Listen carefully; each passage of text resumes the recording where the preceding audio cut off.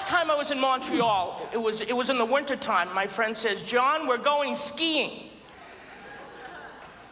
Now, I don't ski. Nobody's ever looked at me and went, you ski, don't you?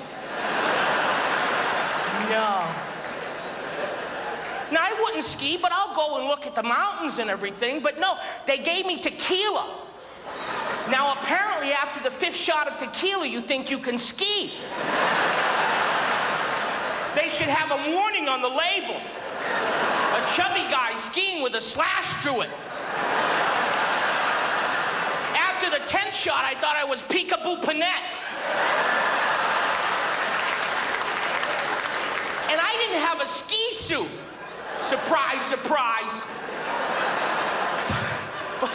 But they bought me one. It was white. That's my color. I look like an avalanche. They're evacuating the lodges. I didn't ski. They basically just pushed me off Mont Gabriel. That's when I learned how to speak French. Si vous allez me prendre grâce le Seigneur, vous êtes bénis pour tous les femmes de Jésus. I fell down the mountain. I get to the bottom of the mountain and I'm covered in snow, nearly lifeless. Little kid walks up to me and goes, Frosty's dead! Frosty's dead! And he was crying. I didn't want him to cry, so I had to get up, you know. There must have been some magic in that old silk hat they found.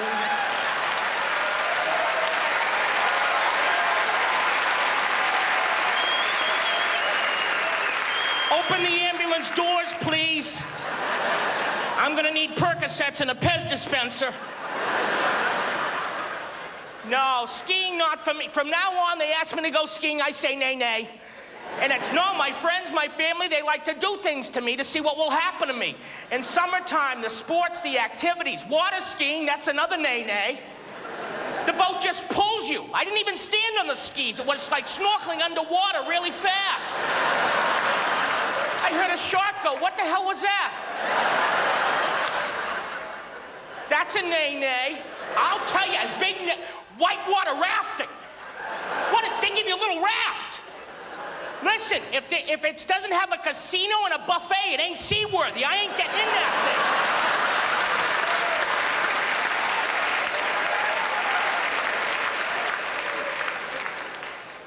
We're going down the river. I was like, can we bang against the rocks one more time? I still have cartilage left in my right knee. That's a nay, nay. At the beginning of the month, my family took me to a water park. Now, I like to swim. Swimming is my exercise. I frolic. But there are rides at the park. Horrible nay-nay rides. The first ride we went on was the giant slide. It's like 20 stories high. And I'm looking for the elevator. There's no elevator. How do you get up there? It's $35 to get in. You should carry my ass up there. How do you get up? I'm in flip-flops and a Speedo, and I'm walking up a mountain.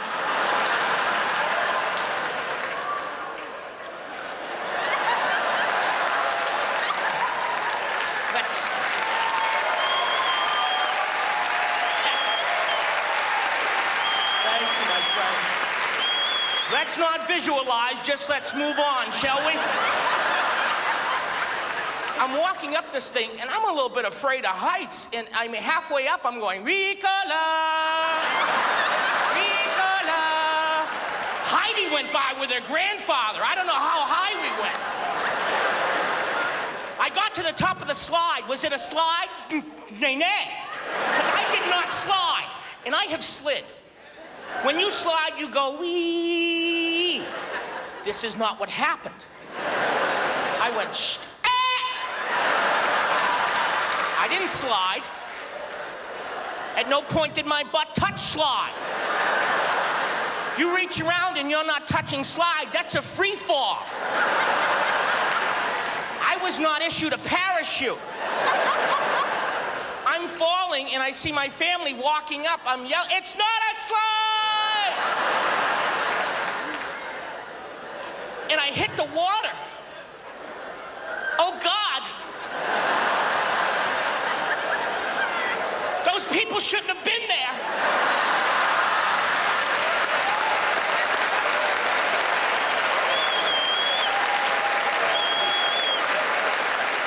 I pop out of the water, I hear, where's my baby? Where's my baby?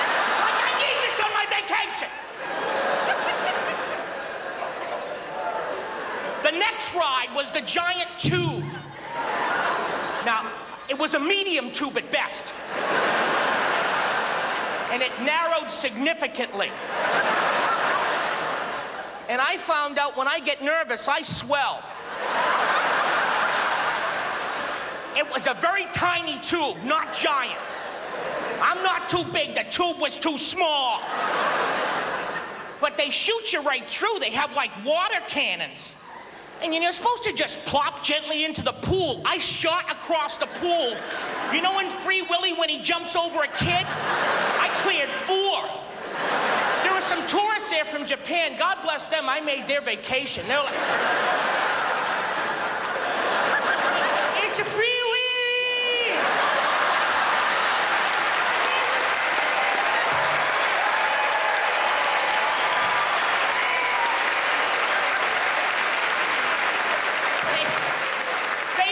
Taped it for me. Yes, Free Willy. Thank you. No, we have it on videotape. I'm flying across the air. It's kind of funny. I dubbed the soundtrack from Free Willy into it.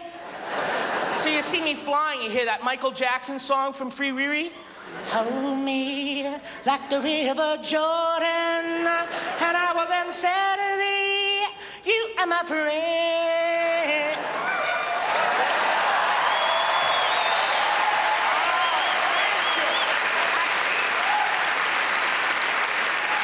I knew I should have started with the impressions. I like that, Mike. I somehow disregard a broken bottle top and a one-man soul. They follow the pattern of the wind, you know, 'cause they got nowhere to go. That's why I want you to know. That's my little Michael Jackson.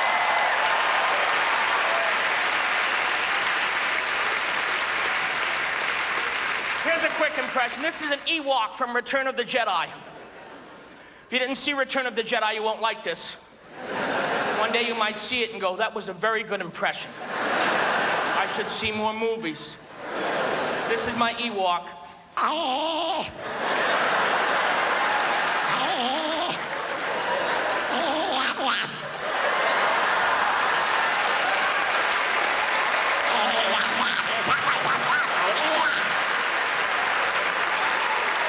All right. Now let me finish up the water park story. Because there was one more ride. It was a medium slide. I thought it would be a fun slide. My butt touch slide. But the pool that you went into was too short. And you pick up steam. Well, I hydroplaned across the pool. I went through the fence out into the parking lot. And I mean way out there. H-I-J, please God, let me stop. I crawl back up to the gate. They want me to pay to get in again. Listen, pal, I'm in a Speedo. You see a wallet anywhere?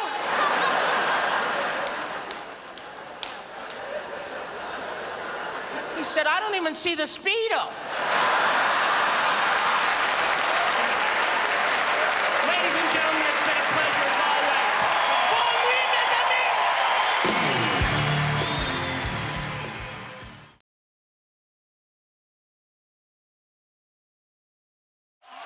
Oh, it's good to be back.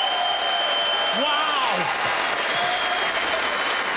I moved to Los Angeles, so I bought a condo, a little condo. Now I have to go shopping for the condo. I'm not a good shopper. And I just started shopping randomly, and I knew the first thing I bought was gonna be ugly. I didn't want any trouble. I went in and bought a toaster. And the lady said, could I have your name and address? No. I have this money, And I'm taking this toaster now. You don't need my name and address. I'm not adopting it. I'm purchasing it. I might throw it off a building after I leave here. She asked me, she said, would you like to buy the warranty? For the toaster? No, I think I'm going to absorb the risk on this one. I'm not a gambler, but I'm feeling lucky today. If this toaster should break, and God forbid that day should come, I'm gonna take another $39 out of my pocket and buy another toaster, because that's how I live, on the edge. I just don't, stupid. Now, after I got the condo all filled up, they sent me back out on the road, and I toured Canada, and it's been a pleasure touring Canada. It really has been. And, well, listen, the first date in Canada was Ottawa in January. That's the best time to go. It's not all touristy in January. The hotel rates are favorable. My suite was $39. Or you could give them a toaster, either one. They don't care. But Ottawa's a beautiful city, and they have people, the river freezes, and people skate on the river. It's beautiful to watch. And they have these snack bars on the ice. And they sell these things called beaver tails. Oh, yeah. You applauded for beaver tails. You really are my people. So you have to skate. You have to skate to the beaver tail. Now, the beaver tails, it's like this big. It's a fried dough of death thing. It's all your Weight Watchers points, by the way. I had to buy other people's points in my group. Now, listen, I am not an official Weight Watchers representative. I'm part of a rogue splinter organization where you can buy and sell points in the black market. So, you had to ice skate to the beaver tail, which is just cruel. Well, you can smell the beaver tails, you can smell the fried dough from your hotel room. It was making me crazy. So the third day, I was like, give me ice skates.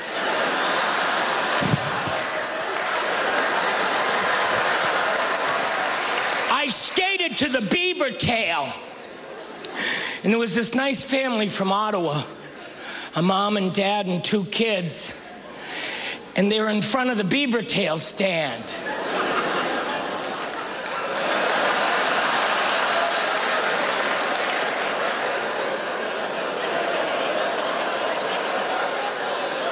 I just remember that look in their eyes, you know, like, oh, well, he'll stop. I couldn't and I didn't. Cost me some tickets to the show that night, I'll tell you that. And I bought them all beaver tails while the paramedics looked them over. I'm not an outdoors person either. I like the lake, I like to go swimming in the ocean, that kind of thing, but so hiking, no. Hiking is a walk that sucks. You know what you do when you walk? I love to walk. You walk to the movies, you walk in the mall, you walk in the park. Hiking, you hike down a ravine, you hike up a mountain, you were hiking and you found a dead body. My friends took me hiking, and when we got to the lake, there was a kayak, kayaks are now on my list. I don't even, what is it? Is it a canoe for people with no friends? Mine didn't move. I'm not too big, the kayak is too small. They had to pull me out like a champagne cork. We got him. I'm wedged in this kayak going, if I fart in this kayak, it's gonna have a 1,000-meter kill radius. It's gonna go off like a Claymore mine. I was in Jamaica, and they lost my luggage. And by the way, Air Canada, I'm flying Air Canada tomorrow. Very good airline. Lighten up at the check-in. Yeah. Oh, seriously. It's, yeah, excuse me, I'm going to New York. You're checking over there at the machine. I'm going to New York. There's a machine over there. Do you have your confirmation number? Do you have your confirmation number? What do you do? Do you just point at the machine all day? I'm going to buy them a sign, checking that machine, and they'll lay your ass off.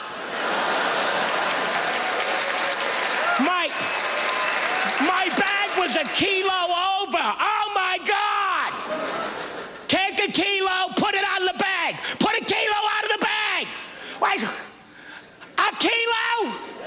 What am I going to do? Cut a pair of underwear in half?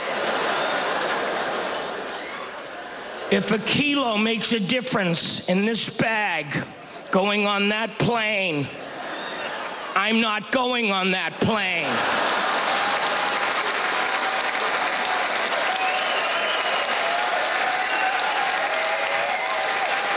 I was in Jamaica and the airlines lost my luggage. I won't say what airline, but they lost my luggage. And there's not a lot of big and talls in Jamaica. I bought an extra large shirt and I had jeans on. I cut the jeans too short. Alcohol was involved in this decision. Oh, I look like a hooker. And the world's least successful hooker, I'm not bragging. There was a ride in Jamaica called a banana boat. It was an inflatable banana. And there were 3 of them going out at once. And it was actually fun, and I was dressed like a hooker. So I wanted something to take my mind off things. So I got on this inflatable banana. And the motorboat pulls it, and it was a lot of fun. Till the motorboat took the hard left. And I went sailing off the banana boat into the other banana boat. And there's that poor family from Ottawa. And you're like, there's not even a beaver tail stand here. Why are you following us? When I was in Los Angeles, I went to the doctor. And I'm getting older, and I wanted to make sure that I was okay for the road. The doctor did a blood test, a stress test, and blood pressure, and they were really good. Now, the doctor looked at me, shocked. She goes, these numbers are good. She goes, did you know you're allergic to wheat? I did not know that. The next time one of my friends call me and say, John, we're going wheat picking, would you like to come? I'll have to say no. The doctor said I was allergic. Then I thought, wait a minute, maybe I should ask questions. Wheat is flour. Oh, I said, what does this wheat thing mean? She said, do you eat a lot of gluten? I don't know what gluten is, but yes, I would say yes. I think I'm mostly gluten, to be honest with you. I don't know. And she gave me a book of things that have gluten in it. You know what has gluten in it? Everything! I said, check again. Maybe it's just cancer. I didn't take it well. Have you tried gluten-free stuff? It needs gluten. If you want to know where the gluten section is in your local supermarket, look for someone with a gun in their mouth. Because bullets are gluten-free. Then I tried some gluten-free bread.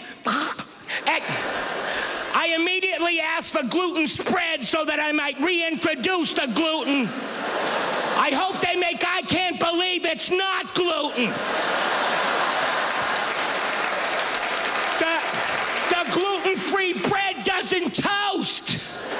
It broke the toaster. $39. I should have bought the warranty. I love you, Montreal. Thank you.